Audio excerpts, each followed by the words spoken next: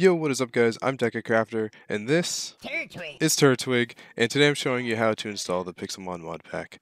I'm going to keep it nice and easy for you guys, so please make sure to drop a like for me and watch the video all the way through. It'll seriously help me out. Thank you.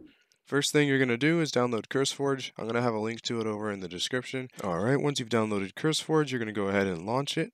When you open it up, you're going to go to choose a game and select Minecraft. You're going to go to browse mod packs, type in Pixelmon.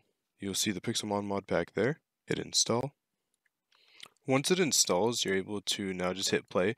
Now the install can take a very long time. It might seem like it's frozen. That's fine, just wait it out.